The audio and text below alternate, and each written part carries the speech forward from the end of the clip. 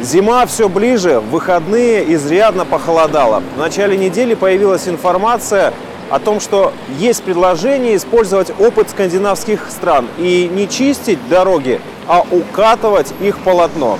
Ну а пока предложение изучают, в Омске транспортники готовятся к зиме традиционными методами. Омские дорожники заготавливают необходимое количество песко-соляной смеси. После первого в этом году крупного снегопада ее уже ушло около 1500 тонн только на дороге Октябрьского округа.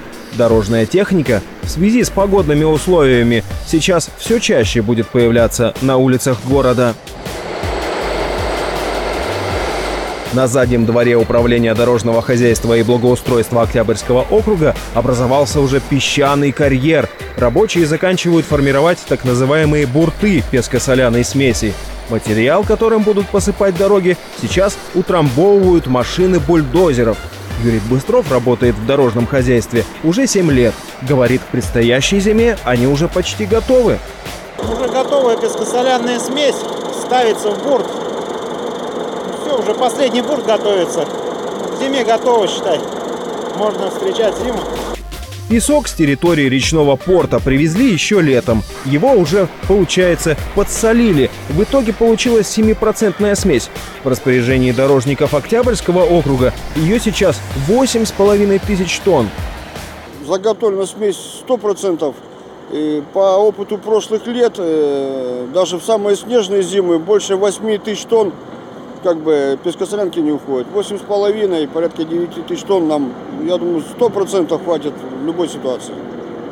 Песко-соляной смесью дороги обработают уже при следующем крупном снегопаде и угрозе гололеда. После отработанный материал сметут и увезут на специальную снежную свалку. И подметать и посыпать улицы могут эти новые комбинированные дорожные машины. В этом году на предприятии их появилось 3.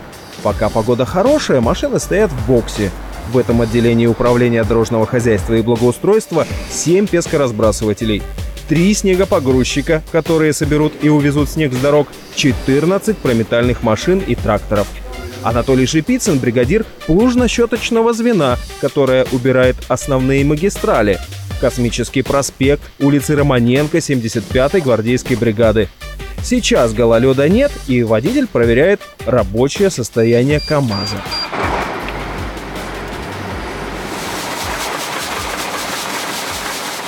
Перед прометанием посыпают песчано-соляной смесью. Через 2 часа мы выезжаем, метем округ.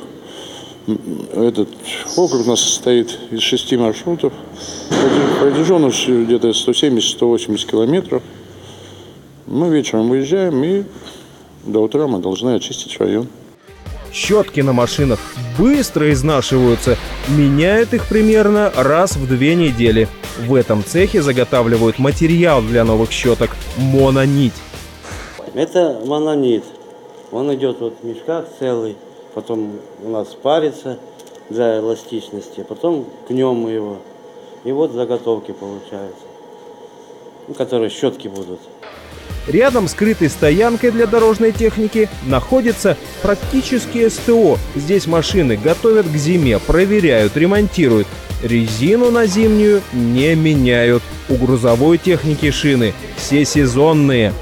В настоящий момент техника у нас уже, в общем, готовая к зиме. В настоящий момент сейчас производим техническое обслуживание, сезонное обслуживание техники. Вот сзади меня стоят КАМАЗы, меняем масла, фильтра, все материалы, которые, чтобы зимой техника себя чувствовала прекрасно.